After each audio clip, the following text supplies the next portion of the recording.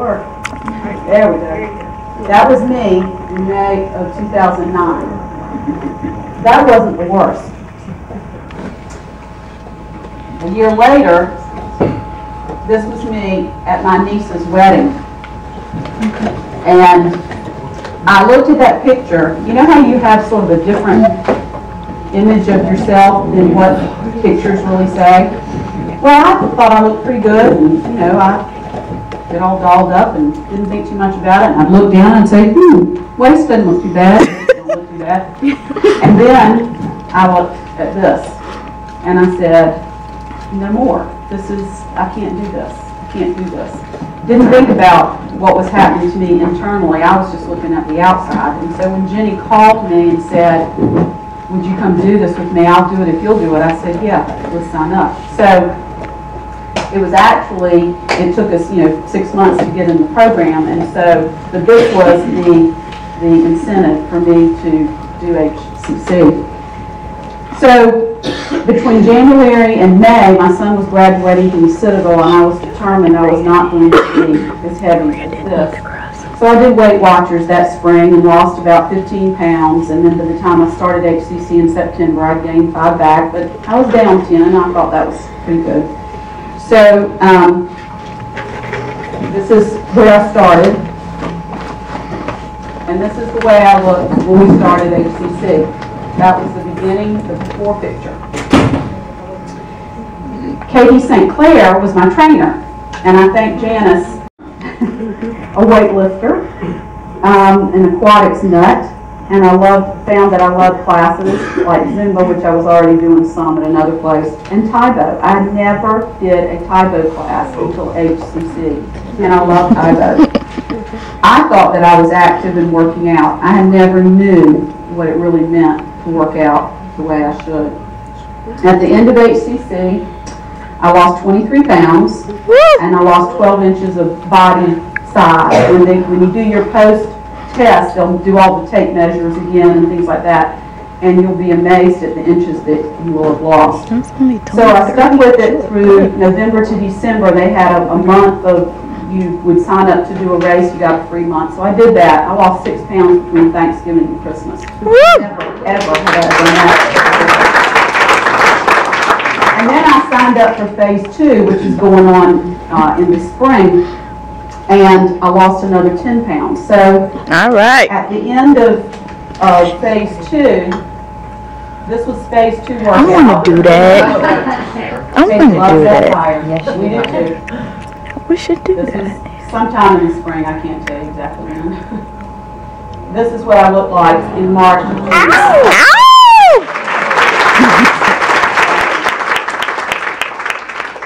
And one of the funny things was, one of my incentives was, I kept telling Katie that I wanted Kelly Ripa arms because I would see her on TV. Really depressed. I didn't like who I was. I struggled with self-hatred. I've always been overweight my whole life. I'm actually smaller now than I was in 4th grade. So it's something that I've always struggled with. My mom struggles with, my grandparents. So it's always been a battle for me. And I literally thought that I was meant to be fat. Like I really thought that there were people who are fat and there were people who are skinny, and that being thin was never going to be in my cards. When I did the challenge, Julie Pichetti, she was actually in, let's see, yeah, they're kind of in a random order. Yeah, this is one of me in college. I think that was when I was closer to 297. If you'll go again, right? That's me when I was heavier.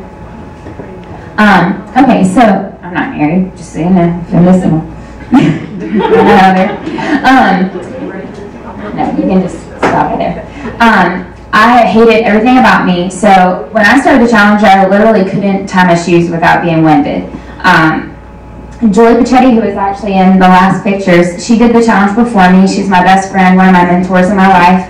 And I was at a point where I was like, Julie, I don't know what to do. Like, I didn't want to live. I was struggling with why was I even alive? Why am I here? And so she recommended the program to me, and told me to get on Katie's team, who she had been on. So applied, didn't have the money to apply, just took a leap of faith with all of that, and made it happen, and was on Katie's team. And it radically changed my life. The very first day, she had us run 8 flights of stairs, and I thought I was going to die. I was ready to pack my bags, go home. And I went home and cried. I was like, what the heck did I sign up for? But I knew I was ready. I had made the decision, and that's the hardest part. You guys have all made the decision. And once you make the decision, that's the hard part. The choices every day are easy. You've already gotten over the hard part. So I knew I wasn't quitting. I threw that out of my vocabulary. I know some of you have talked to me. I've been very fortunate to develop some friendships with some of you guys and work out with some of you. And I told you, throw quit out of the word. If you are still allowing that to be an option, tonight's the night you throw that out. I was not letting myself quit. I had tried diets. I mean, I had diets, like eggs and grapefruit was what I took to lunch when I was in middle school. I was on diet pills when I was in 5th grade, like stupid, ridiculous stuff. And so quit wasn't an option, and I knew those weren't lifetime lifestyle changes. And that's why I was excited about the HCC. And if you're not taking it seriously, and if you're talking during these meetings and you're not listening to your trainers, you're wasting your 10 weeks. This is an amazing program. You need to take advantage of it. And it doesn't matter who your trainer is, they're all here for you. Janice is here for you. I'm here for you. Really take advantage of it and milk it for every minute that you have it. So I did the HCC. I lost around like 60 pounds, I think, in the HCC. I won the challenge, which was fun. I was determined to win. I was really competitive. It has afforded me really cool opportunities. I've lost 130 pounds so far.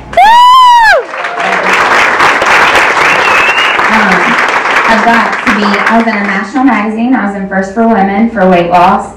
I got to model in a bunch of different like wedding stuff, which was fun. So those are some of that. This is Stephanie and what's his name? Tony. They also have lost close to, Tony's lost 100. Stephanie's really close to hitting her 100-pound mark. So we got to do a fun photo shoot. Never in my life could I ever thought that I could jump that high. Like, jumping wasn't in my vocabulary. And that one's cool because, as you know, I'm certified to teach shadow now. And so those are just some pictures you keep rolling through. Sexy. That's right. This is Katie St. Clair. This last year was us at the Pedal for Patison's 4-hour spin-a-thon. I'll never forget my first spin class that we did. My butt hurt so bad. So thinking about doing it for 4 hours, and I did it with a team last year, and I'm actually doing it all by myself this year. I'm doing all 4 hours on the bike. I couldn't even walk a lap, and I've now run a full marathon and a half marathon. You go to the next one. There's me climbing a rock wall. There are all kinds of things that I wanted to do, but I doubted myself. I let my weight be what blocked me from accomplishing anything, not just physical. I never thought I was good enough to date anybody. I never thought I was good, smart enough. And it was all linked to my weight. I let it block everything in my life. And so not only, this is Joy, she was my mentor, she's my best friend. She met me on mile 23 and started reminding me of day 1 of the workout of this challenge. There are moments on that step mill that Katie put you on, and that thing I still believe is Satan's piece of equipment.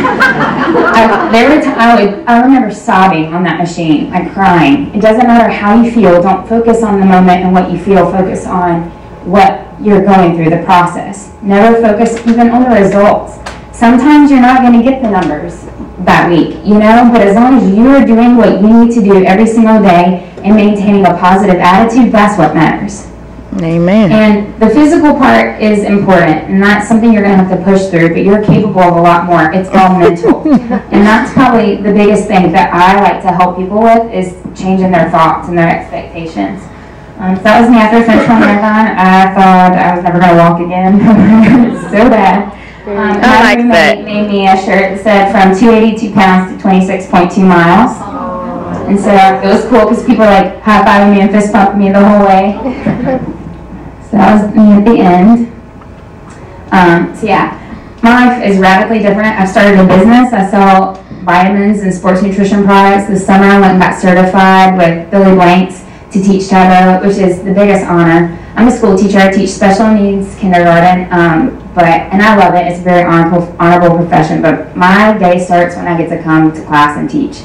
I absolutely love it. Like I couldn't imagine a better thing. Katie is amazing and has served me for 3 years as my trainer. James Boucher, who teaches Taekwondo, trained me for free for countless hours, so I would be ready for camp. Billy's amazing. Janice is amazing. You're in a perfect program. Take advantage of it. And her advice was phenomenal. If you don't have a gym, and if you can afford it, stay here. I've been in a million gyms. This gym is unlike any other. I never, from day one, close to 300 pounds, never felt self-conscious coming in here. I always knew that people were supporting me, that people were all about my goals and about what I wanted to accomplish. And once you reach your weight loss, set a fun goal. It doesn't have to be a marathon. It doesn't have to be, just find something fun that you love and keep moving yourself forward. But I'm here if anybody needs anything. I also have a piece of paper if people are interested in doing an HCC Tableau class. I know I got a couple of your emails. I'd love to do it. I'd love to help people out, but and help you with your thought process, because that's the biggest thing. People need to just throw a can out, throw a quit out. Just know you're worthy of the good decisions. You're good enough, no matter where you're at, no matter what you weigh, and that you're capable of doing anything that your trainer asks you to. I will never forget the thought. Katie asked me to do something, and I was like, yeah, you've been little your whole life. You grew up as a gymnast. Of course you want me to do that. I was like, there's no way I can do that. But it's cool because I'm here. I've been through it. I know where you're at. And I'm here to tell you that you can do anything they ask you to. And the thing that helped me through, I'm a Christian, so I just focused on, I can do all things through Jesus Christ who strengthens me. And I also told myself, I can do anything for 30 seconds. And once that 30 seconds was over, I told you again, I can do anything for 30 seconds. And it got me through the hardest workouts. So, yeah, that's it. Then you already know Blair's story a little bit. She's going to come and talk to you for just a minute.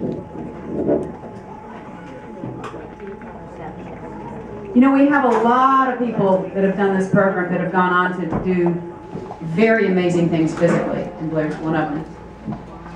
And starting off, you know, the most unlikely people to ever do it. So. Hey, don't be playing my Blair now, Janice. I'm going to have to tell you to have a seat. Just trying to play. Hi, I'm Blair. Happy Valentine's Day. I'm really excited and honored that I can be here to talk to you on Valentine's Day. I was thinking about it, and I'm like, it's really cool because the biggest thing I've gained is self-love, which I think is one of the most important things. So what a perfect day for me to talk.